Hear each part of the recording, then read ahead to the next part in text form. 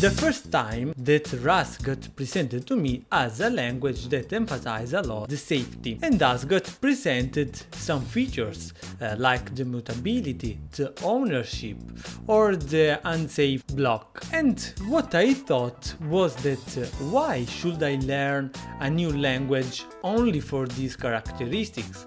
Well, at least I can say that over the decades there were a lot of applications written in C and C++ that are stable, so probably I have to put a bit more effort in order to check everything, but at least I can use C++, and so why should I change?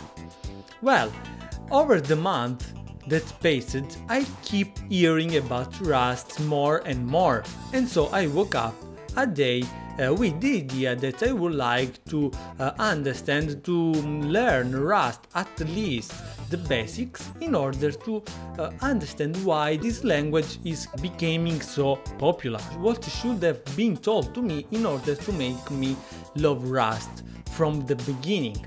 This is Andrea and welcome back in new video. What should have been told to me is simply that Rust is not only a programming language, but is a total environment that gives some tools to the developer that allow them to improve the workflow. To understand what I mean exactly, imagine that you have to write from the scratch a C++ application. I am sure that the first thing that you do is to go inside the workspace directory, create a new directory, create the main file where you will put the main function, and then you will choose one of the applications, the programs that allow you to define the rules to build your program easily, like CMake or Sconce, and then you start to define the structure of your application.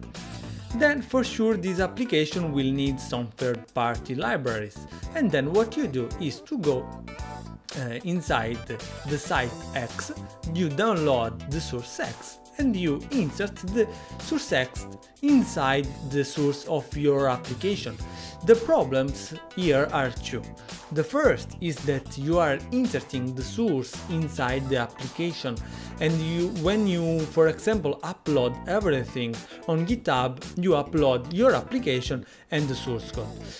There is nothing against it, but could be better. The second problem is instead that when you import a third-party application, you have to link the third-party libraries to your application in order to make it build with your application, and you will be able to use it. And even if you are a really skilled programmer, this process requires effort, and each time you create a new application you have to do these steps over and over, and you have to do it for each of libraries that you insert inside the application, which is not so good.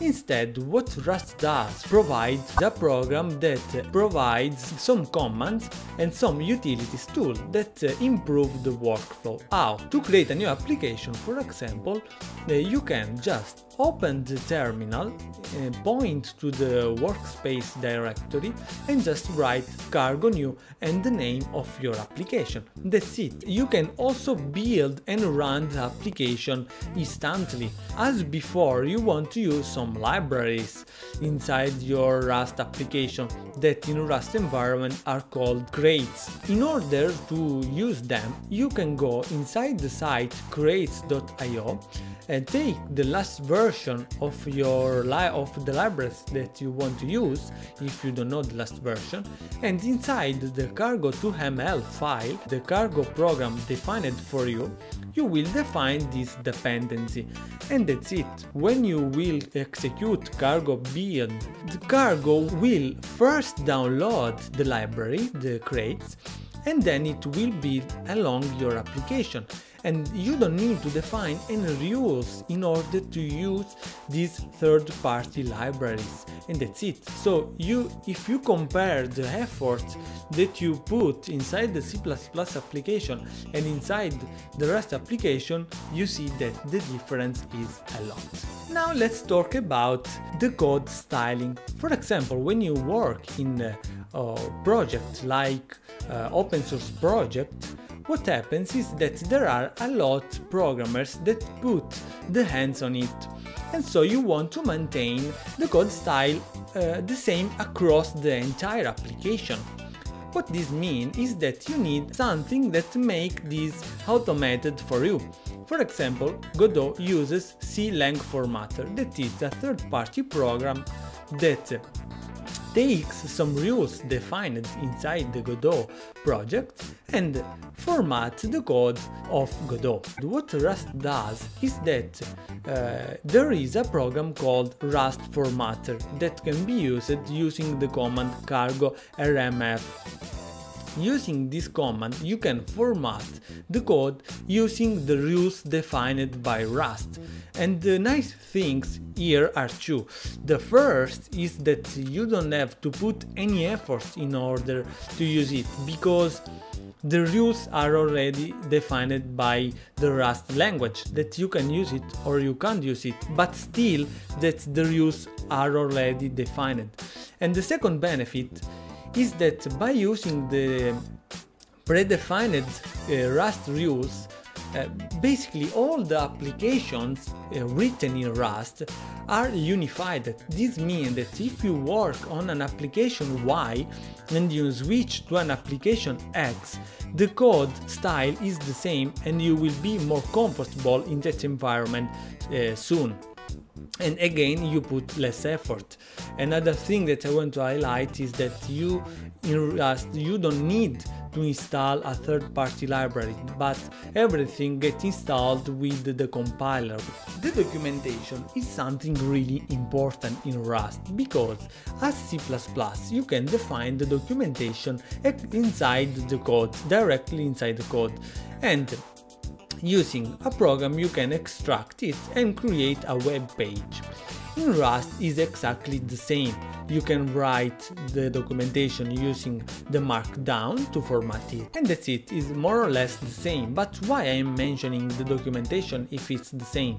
Well, there is another program inside Cargo that can be executed using cargo test. What does is that takes all the snippets that you defined inside the documentation and simply execute it. If that snippet fails, the cargo test command tells to you that that particular snippet failed. You can define per each function, for example, a snippet of code that show how to use that function. And at the same time, you can use that snippet to test the function itself. So imagine that you have a really complicated function. You have two benefits. The first is that the user, by reading the documentation, understands exactly how to use that function. And the second is that if in future you will perform some change inside that function, the cargo test will tell to you if that function works. In order to convince someone to test Rust, you have to say that Rust make you save the time required in configuration and allow you to spend that time in programming better your application. Bye!